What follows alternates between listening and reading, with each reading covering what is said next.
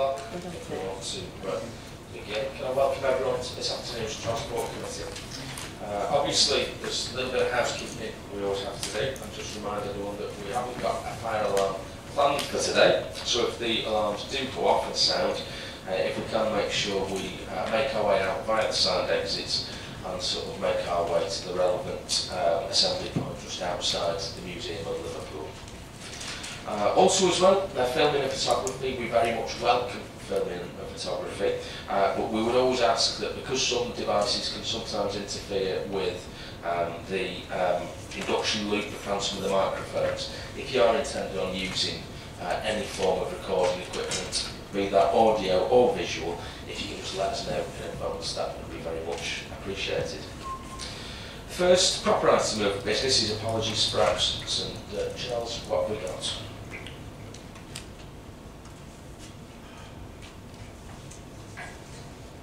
Chair, we've got apologies from Councillor John Stockton, Councillor Norman Keats, Councillor Tony Carr, Councillor Susan Murphy, and Councillor Jed Philby. Okay, and I think Councillor Ron Abbey as well, if we can record those recording. Particularly both Tony and Sue are a bit poorly at the moment, so if we can record our best wishes for speedy recoveries, that would be great as well. Okay, second item is declarations of interest, and that's just the standard for me to remind anyone that if you do have anything that you need to declare either now or at any stage during proceedings, please don't hesitate to do so, so we can record it accordingly.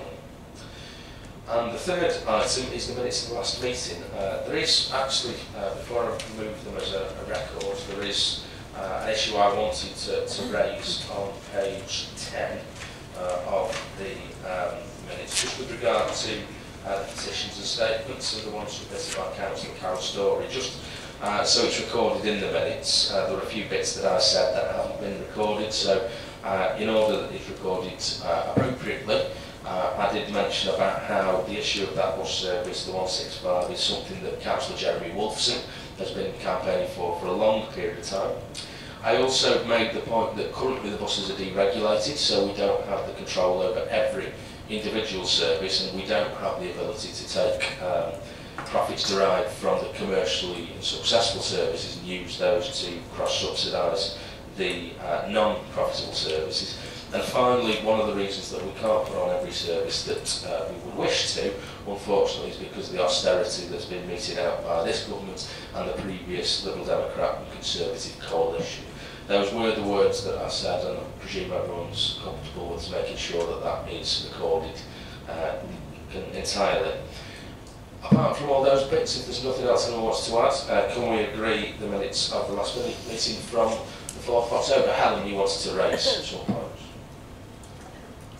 Yeah, just a couple of quite small points on page 5. The first full paragraph there. I was actually referring to 2 buses, so it's the 82 to Speak and 79 to Belle Vale. And then a couple of paragraphs later, there's a little bit missing, which doesn't make it clear what I was saying. The 204 bus was not considered a bus to go to the city centre by Belle Vale residents. So it's just an addition of those words there. Thank you. Okay. Any further amendments to the minutes we need to record accordingly? If not, can I move that those are accurate record of everything that happened back in October? Is that agreed? Yeah. Lovely. I shall sign those off. Okay, moving on to item 4, and we've got a couple of announcements we always like to kind of point out when our organisation, our team, is doing really, really well. And it's great that there's 2 things that I think we can suitably celebrate today. First and foremost, since we last met, we've had the National Transport Awards down in London. And I'm very, very pleased to say that our bus alliance between ourselves, also working with Arriva and Stagecoach, actually won the Improvements to Bus Services Award, very much in the fact that we've been bucking the trend in terms of growing patronage on the network, and we've got the trophy that the team themselves were able to kind of lift aloft back in October. Equally as well, because that was not just our only success in the last month, it would be completely remiss if we didn't mention the Herculean efforts that went in to make sure that we kept the city region moving during the giant spectacular weekend a few weeks ago. Now, obviously, we understand that it was a very, very, very busy weekend for the city and the wider city region, and there were some compromises that we had to make in order to keep everyone running, and we very much sort of thank everyone for their kind of patience in working with us on that. However, the fact that hundreds of thousands of people were able to come to the region and really enjoy what was a fantastic event on a national level, I believe, is testament to the hard work of everyone in the transport network, but particularly some key individuals within our own organisations who kind of moved heaven and earth to make sure we were able to put those plans in place, and those plans really came off to fruition. So if you can join with me in giving both everyone involved in the Bus Alliance, but everyone also on the transport network over the weekend of the Giants a big round of applause, and I think we're then going to have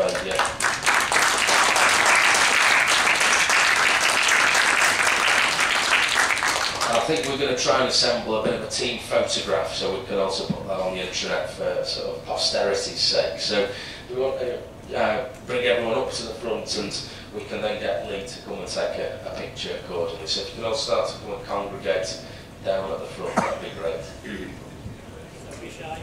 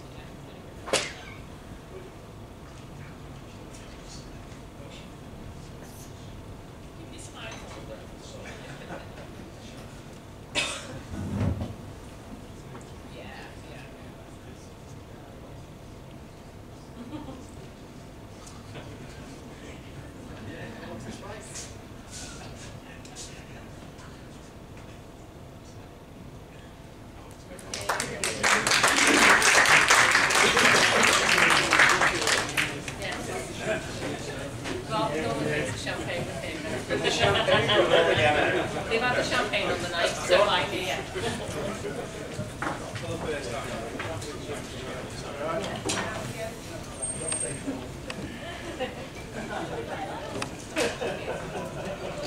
Excellent, thanks very much for that, folks. I was going to say you're very welcome to stay if you wish, but I fully appreciate that the transport network doesn't run itself, but genuinely really, really well done from all of us.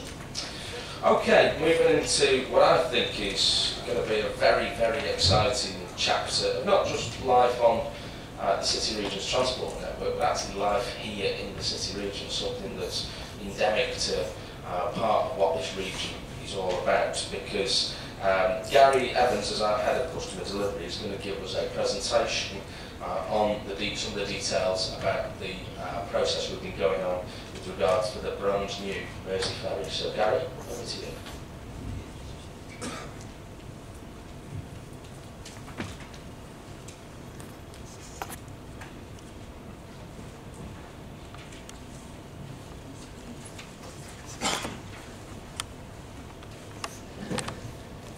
Thanks, Liam.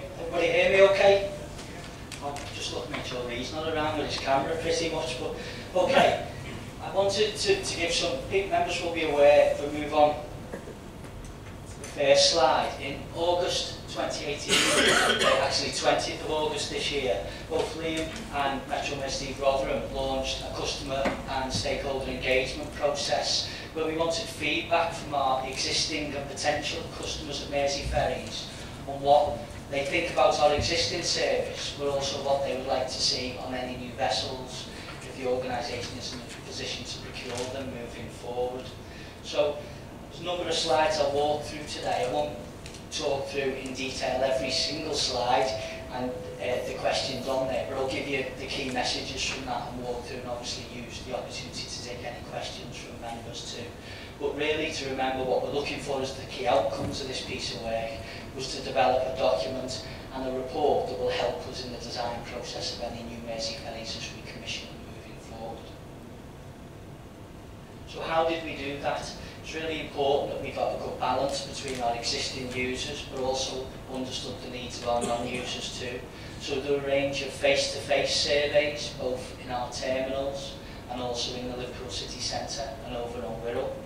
There was an online survey, and there was some specific, more detailed telephone interviews and face-to-face interviews with some of the key stakeholders in the region. So for example, there are two key user groups that we're aware of, Friends of the Ferries, and also the Heritage Society too.